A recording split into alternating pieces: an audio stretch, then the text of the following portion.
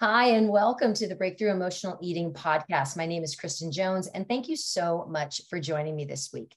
So, one of the things that we've been talking about in the membership group throughout this week, we've been doing a challenge on how to honor your meal plan. Not only honoring your meal plan, but then honoring yourself.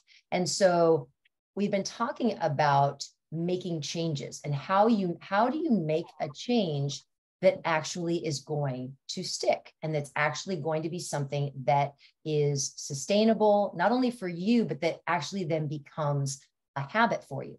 And so oftentimes we want to make these big, huge, sweeping changes. And sometimes it's just the little things that you do and the way you go about doing them that is the key. And it oftentimes is different for every single person. So I am super excited to have Shawn. Shawn, do you go by Ellis or Johnson? Well, both. Oh, my okay. name is Ellis and my married name is Johnson, but I never legally changed it after almost 20 years. So either one. Either one. So Shawn is a member of the Breakthrough membership, and I'm going to actually just let her kind of explain things. So Shawn, thank you so much for being here and for joining us. And I so appreciate you coming and sharing your story. So if you would kind of go back, and it's been about 9 months. We were just chatting before we came on. It's been about 9 months. So initially, how did you find the Breakthrough Emotional Eating group, the free group, and then make the decision to join the membership? I was looking, I don't know what it was. I saw something on Facebook and someone talked about a book and it wasn't your book. Mm-hmm. And this book, and I'm like, there's good information in here, but I feel like I can't just read a book and then I need help. Like I'm very anal and I like things laid out. Mm-hmm. So I thought, let me just look through Facebook and so I was just searching. Mm-hmm. And then one in something that I read mentioned you in the Mm-hmm. group. So I thought, okay, let me check on that. And so just, you had that free thing that you do. It was I think it was probably a challenge. Yeah. Yeah, like a 3-day thing or something. Mm-hmm. So I did that. And oh yeah, and a friend of mine had been doing this diet. Mm-hmm. That's what got me to looking. She had been doing this diet, bright line eating or something. And when I looked at that, I said, no, I can't do another diet. Like, I don't want someone to tell me what to do. But Mm-hmm. she did do is she planned out her food for the day. Mm-hmm. And told me that, I thought, that's a good idea. Mm-hmm. You know, I like that idea. So then I find you and you mentioned that about food plan. Right. And so I thought, okay, let me look into this. And then I loved how you had so much information in modules, and it wasn't just like reading a book. You like take you step by step through it. Right. Right. So I felt like I needed that support. Mm-hmm. Mm-hmm. So you joined the membership, and you were a part of the membership before when we were on Facebook, and we had a Facebook group, and then we had a private, a separate website where all the information was, where all of the modules and all that stuff was. And, but I don't know if I ever saw you, and you were a member of the Facebook group, but you never posted, you were not necessarily active in the group, but you were just doing things your own way. So can you explain how you kind of worked your way? What was the Shawn way of doing the membership? Well, so I ordered the daily planner. Mm-hmm. You know, I wanted that. I didn't want to just do it on a piece of paper. Right. So I got the daily planner, and then I started going through the modules that, you had. Mm-hmm. And so it made sense, and I started working it. And it was about a week before I had my session with you. Mm-hmm. And so I was doing okay, but I wasn't able to not snack. And I was still kind of like binging a little. Mm-hmm. So then I had the session with you. And then with that session, it was just like, boom, a light bulb. It was just like everything you said just made sense. And, and from that, literally from the next day on, I didn't snack. I didn't binge. I just everything you said just made sense to me. And you said the food's not going anywhere. Because I said, oh, if I have dessert, oh my gosh, I get so nervous that I eat it all because it's forbidden, And after you said that to me, I remember I made these cookies and I had a cookie and I thought, oh, I want to eat all these cookies. I thought, wait a minute. Kristen said the food's not going anywhere. And so if I like it this much, I'm going to have it tomorrow night with my dinner. Right. So dinner is always when I have my dessert. I just, so I thought I'm going to have one of these cookies every night until I'm tired of these cookies. And that's what I did. Right. Right. So whenever I would feel that nervous feeling, I thought I can have it tomorrow. And that seemed to do something with my mind. And literally, like when we would have a bag of cookies or, dessert, it would be gone within days. And I hide them from my husband so he doesn't eat them all because he won't do that. So I hide them and I'll dole out, here's 2 for you. And here things last, like chips and tortilla chips and bread, it's like stuff lasts. I mean, I feel like I'm saving money because I'm on this stuff. Right. So you worked through, and so you did the thought, I know, because I know most of what, and anytime, and I'll just tell all of you out there, anytime I ever meet with anybody, we don't talk about food. We always talk about, we talk about the mental aspect of it and the things that we get kind of hung up on, and it's always mental, that we, and the whole idea of behavior change and making these changes is we have to change our minds first before we change anything that we actually do or have our bodies change. So in order for weight loss to happen, you have to work on your mind first. You have to work on your thoughts. You have to work on your beliefs. And I love that. I love that example, Shawn, because that's the thing that made the biggest difference for me, was being able to tell myself, like, you don't have to eat that now. Like, you can have it tomorrow. It's not like it's, and I don't know, I'm going to ask everybody who's in the Facebook or on my personal profile right now, if you are one of those people that you feel like, oh, I have to eat it now because tomorrow I'm going to start over. Tomorrow is going to be a good day. Well, we don't have that here. We don't do the tomorrow. It's like, no, if you want to have some, you can have it tomorrow too. It's not like it's a one shot deal. You can have it anytime. And so you do have dessert every night. Yeah. That's a big thing with me. I like sweets and I like desserts. And whenever I'm on a diet, I can't have dessert. And so I thought that's important to me. Like, I want to have food that I like, that tastes good. And I want dessert. And so normally I don't eat dessert at breakfast or lunch, but I'll have waffles if I want for breakfast, Right. But I'll think, okay, so tonight my dessert will be this. It's like, I don't go a day. I literally do not go a day without dessert. Right. And that has, and I don't know how long it has been. I know I think you told me last month that it had been a very long time. I think it had been months since because you had binged on, the sugar, and binging was a problem before. And now that's no longer an issue. Yeah. I mean, since that first session with you, I have not binged. Now I've had like one time, I got really hungry and it was like before dinner and it was maybe like, I don't know, 3 or 4 o'clock. And I was like, oh my God. And I remember you said, don't be afraid of hunger because you're burning fat. And and that's helped. But at this point, this day, I was just like, I've got to eat. And so I went and I got stuff and I ate and I thought, oh, am I going to binge? And then I thought, you know what? No, this is my dinner. I'm eating it at 4 o'clock, but this is it. This is my dinner. And I ate a little bit more because I almost got into that whole binge thing. And I thought, no, this is okay. Even though it isn't what I had set in my plan, and it's not the time I normally eat, I'm going to be okay with what I've eaten right now. And then I stopped. Yeah, but you were able to stop and able to mentally be like, okay, that doesn't mean that we've gone too far now. And now, it's just, no, this is how we rein things back in. Absolutely. And so you again moved through the lessons and have done what you've done. And so as a whole, you have, as of right now, because you started 9 months ago, how much weight have you lost? It's a good 45 pounds. I just had a colonoscopy on Monday. Sunday, I had to do the whole prep and everything. Yeah. And I lost like 4.5 pounds after this colonoscopy.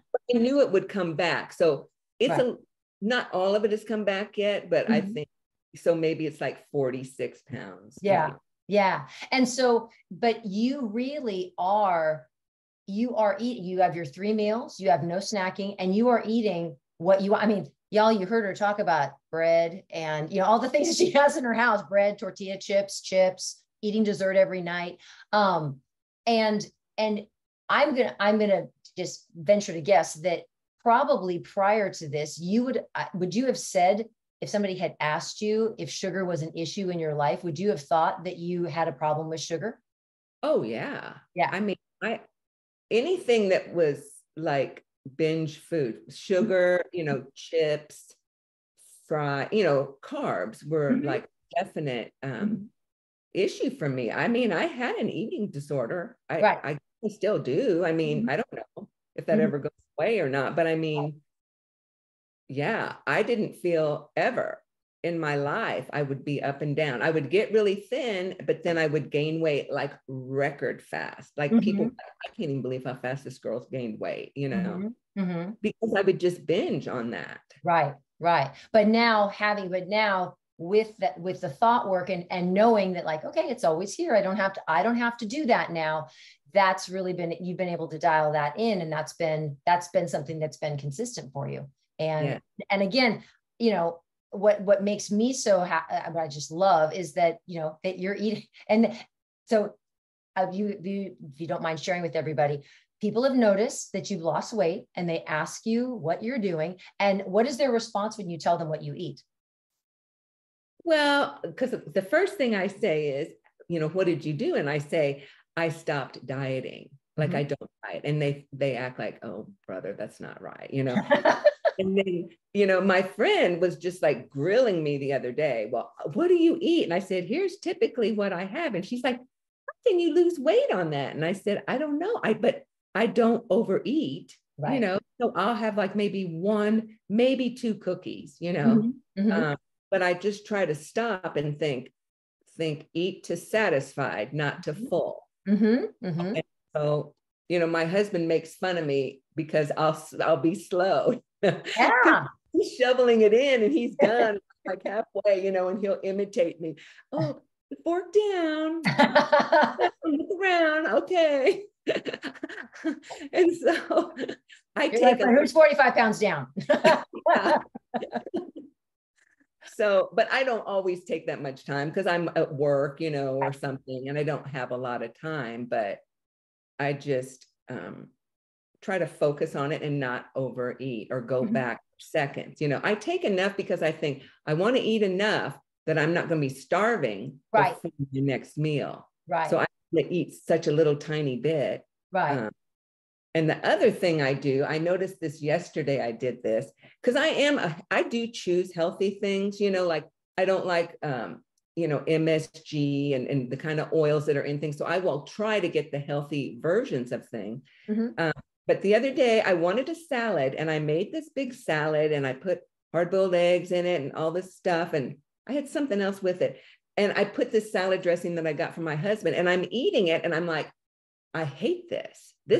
I don't like the salad dressing and I don't like anything about this. So am I going to just keep eating it? And I thought, no, I'm very frugal, but I threw the salad away. I'm like, I hate this. And so I didn't have a lot of time, but I ate hummus and crackers. And I'm like, this tastes good to me. Okay. Because I didn't want to be mad or feel like binging because I had this salad that tasted horrible. Absolutely. 100%. That is so, and that's probably one of the hardest things for people to do. One is throw away food, to waste food. People don't want to waste food. And so they will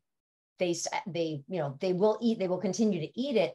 And it's one of the things, I mean, I'm all about following your meal plan, but I'm also about really paying attention and being really thoughtful when you make your meal plan, of really deciding like, what do I really want? And so, obviously you're going to have times where you take a chance on a salad dressing and it's not the right one. You're like, okay, never again. We won't do that again. Yeah. But you learn that like, I'm going to be really specific and really, and frankly, really picky about, I think you become much more selective, and what you want becomes your priority. And it's like, because you said it exactly, you have to be eating what you really want to eat in those moments, because you're going to be resentful.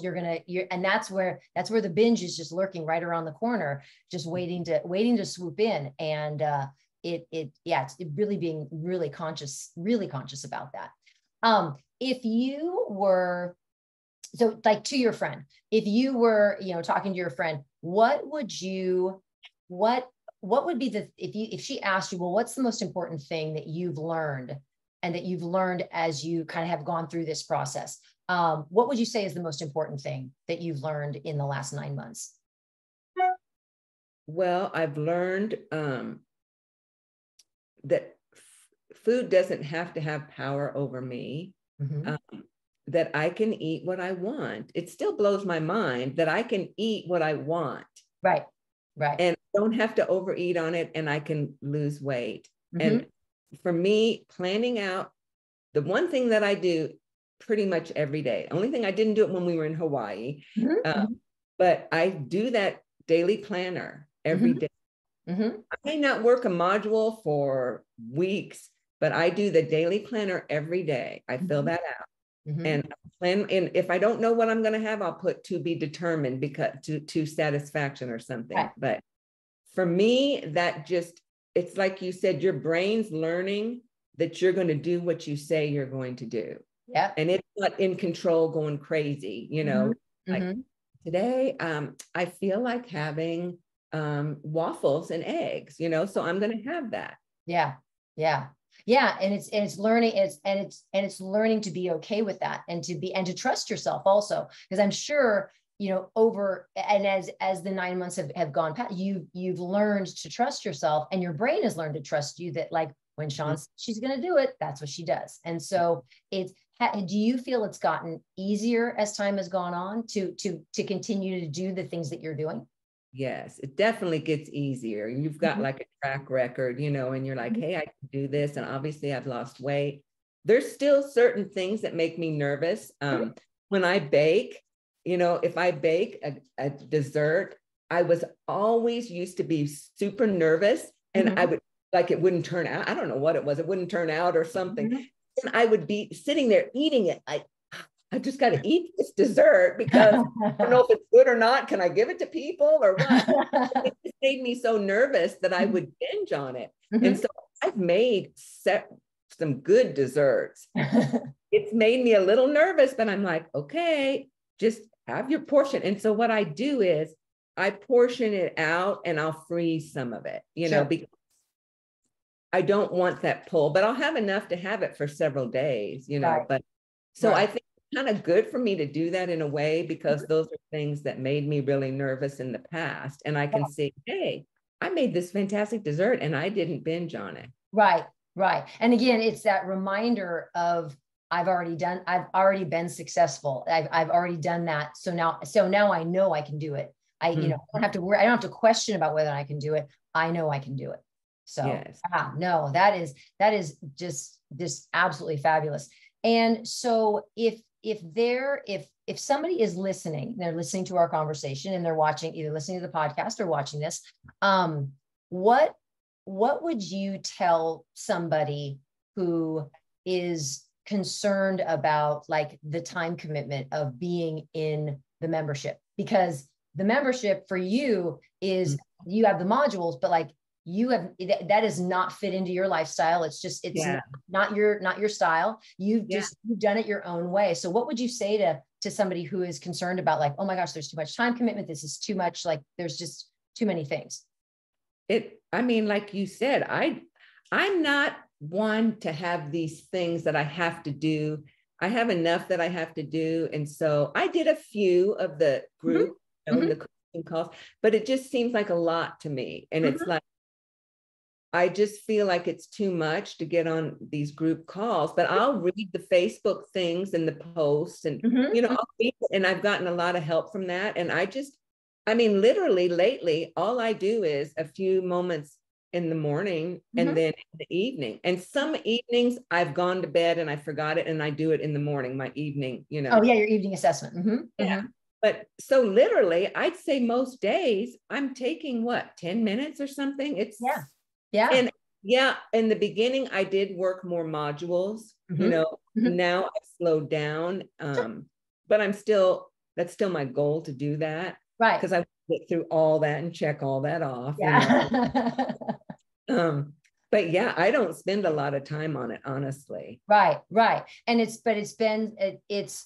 been something that you have, again, you've created your own format of what works for you. And that's been really helpful. So that's one of the things that I've always, and that's why your story just was so amazing. And what intrigued me is I think sometimes people think like, oh, it's this huge, if I'm not in the group and I'm not super active, then I can't be successful. And that's not really it, because the coursework is really meant to be something that's just laid out for you that you can do on your own.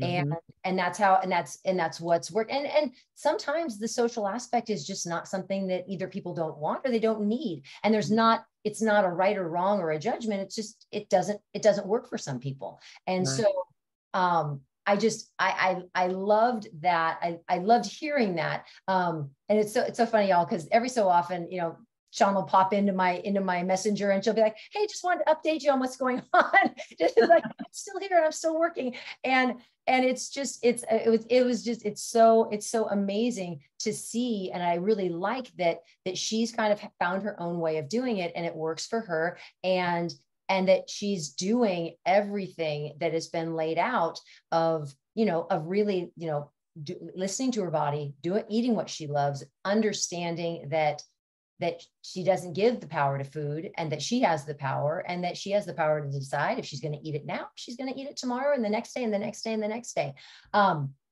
There's so many people who really feel, and it sounds like you were there as well, that sugar, because sugar is really a lot of times that's something that people really focus on as being their issue. And like, if I could just get the sugar under control, and usually the attempt is to completely banish it and to just say, I'm not going to have any of it.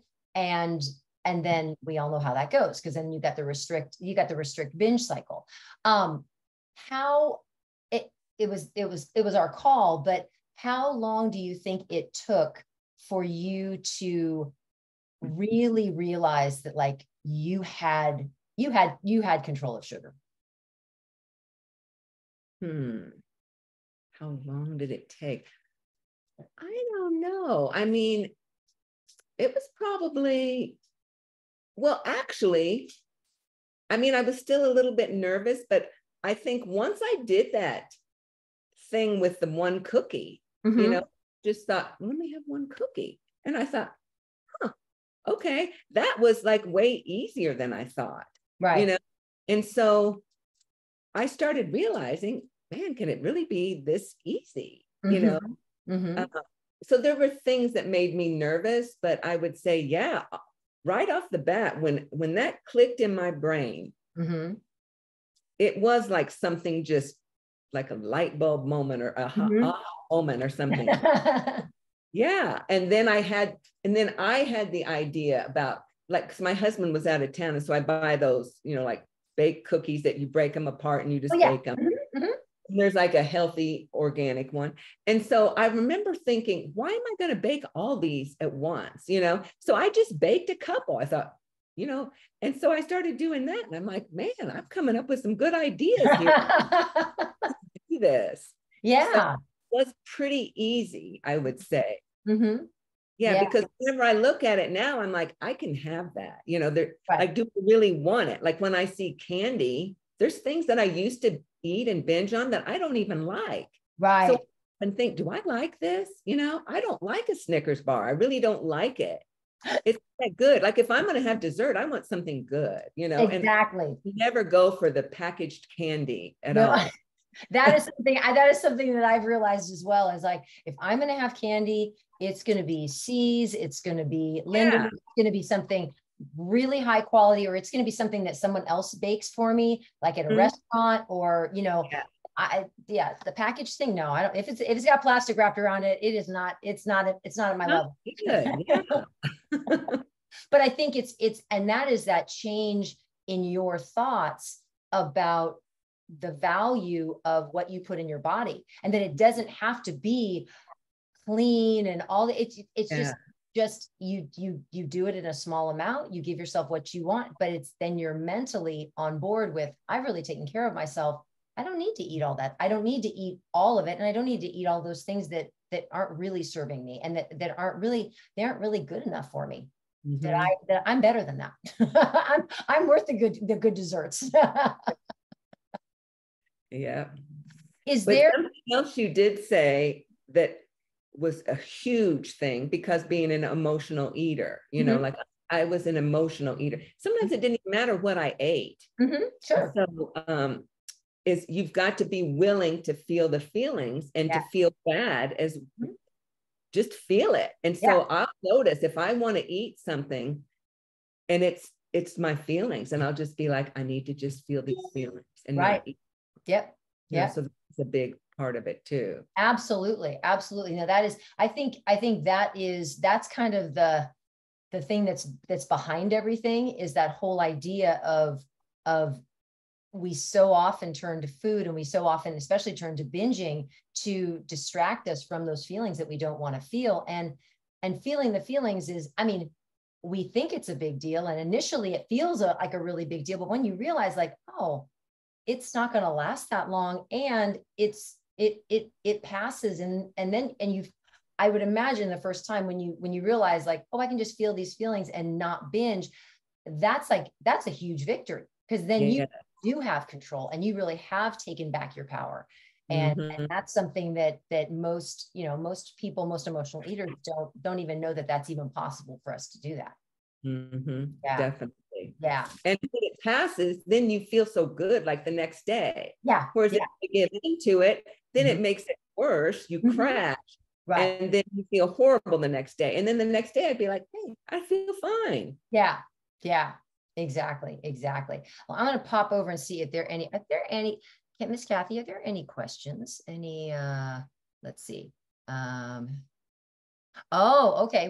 We have a good question here. How do you trust yourself that you are satisfied with your food or meal? How do you trust yourself to know when you're satisfied? Because you are very clear, you eat to satisfied and not to full. And I mean, there's times when I've eaten a little more because it's really good or whatever, and I'll put that on the thing. Like normally when you rate, on the daily planner, like I try to be at a 3 or something, sometimes I'm at a 4, or I'm like, okay, I ate a little too much of that, but I don't know. I just take my time, and it's weird because I feel like my body is letting me know. So it's hard to verbalize that, but I feel like if I stop and just take my time, or like you said, drink some water or something, I don't really cut my food in half anymore. I don't really do that, but I just feel like if I take my time, I kind of feel it in there. And then I like that feeling of just having the food, but not feeling yuck. When I eat too much, I just have that full bloated feeling. Right. And I feel like my body is talking to me more about that. It's like, now that I'm tuning into it, I'm like, oh yeah, I've had enough, Yeah. And that is something that comes over time, is and that's where we, because of, as emotional eaters, and especially if I think emotional eating and binge eating kind of goes hand in hand. We've gotten so far away from even being in touch with our bodies that we haven't listened for so long, that when you do start to listen, you're like, man, my body's pretty smart. Like it really does know exactly how much food you need. It's just, we have to slow down enough to listen, and then just be able to stop and say, yep, okay, that's enough. I've had enough. And when it is a little too much, I'll be like, oh, I don't like that. And I'll make a note of it. Like, yeah, Mm. it's a little too much, you know? So that was a learning experience. Yeah. And that's, and not, yeah. And not to beat yourself up about it, but just to Yeah. recognize, oh, okay. Yeah. That's definitely something that I want to make note of. And I want to remember that. And that's a great, you know, it's a great thing about doing that, you know, the nightly assessment is it's like, okay, I can make that note and then remember it for the next day and remember it for the next meal. But we're going to work on that. That's going to be something we're going to work on. So, well, Shawn, this is just, I'm so thrilled that I'm so thrilled and so grateful that you took the time to come on and to share your story. Cause I think it's just such an example of somebody taking something and doing it the way that it works for you. And I could not be happier. And I just have to tell y'all, when Shawn popped on camera, cause I haven't seen her in a few months, I was like, girl, what? Crazy. She just look, and she's glowing. She's in Denver and it's really warm there right now. And so she just like, she has this healthy glow to her. But I am so happy for you. And I'm so happy that you found us and that you really have embraced all this. And it's just a part of now. It's become a part of who you are and a part of your lifestyle. And I just know that things will just continue out. How much do you have kind of a goal of how much more weight you would like to lose, or are you kind of at maintenance or? Well, I was just kind of, when I was younger, I weighed, probably 10 pounds less, but now that I'm older, I'm like, if I lose a couple more pounds, that's good, or just stay around. I just want to see where my body kind of settles, that's comfortable, Yeah.